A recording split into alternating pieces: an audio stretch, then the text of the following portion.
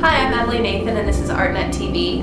I'm about to head over to Chelsea to Mike Weiss Gallery, where Hermann Nitsch, who is one of the founders of Viennese Actionism, will be performing his first live action painting in the US.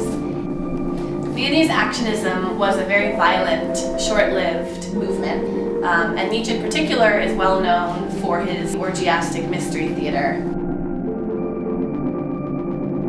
Nitsch and his cast staged about 100 performances and juxtaposed their bodies and blood and entrails with religious icons such as staged crucifixions.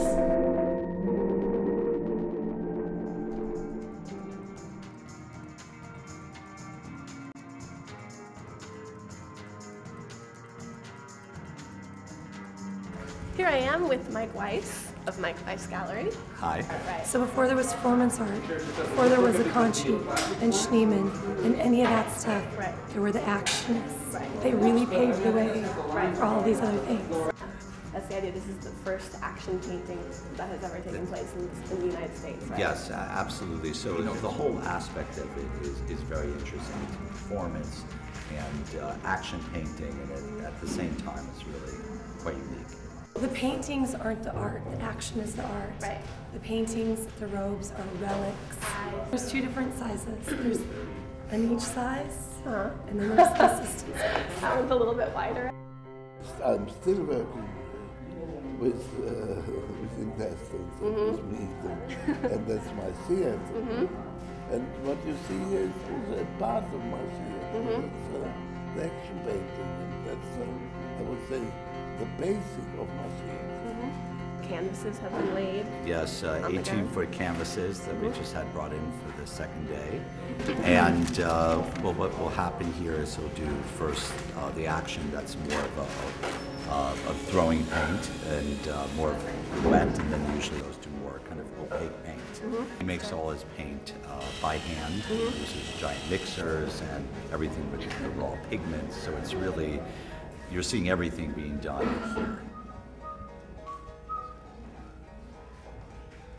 Now, what about this transition from working in blood and animal intestines and these things you've worked in the past, and now you work in paint? How does that That's the transition? same.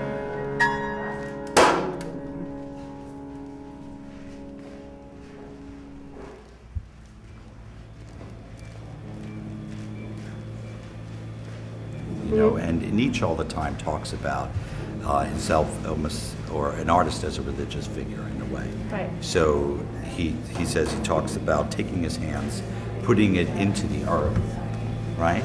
Coming up and putting it on himself, right? And so you see this in the shirts, that they wear, the gowns that people wear, right? Almost has a ritual, right? It's a ritualistic kind of aspect. And then those shirts, you know, get put into these like crucifixions in a way, right? It's almost as a stand-in for the human being. Right. And you see these tables also, which have these priest robes, right? And again, has this kind of connection to the kind of almost artist as prophet kind of quality, but also the connection to religion, which is very important for Nitsch. We're going back to the 50s.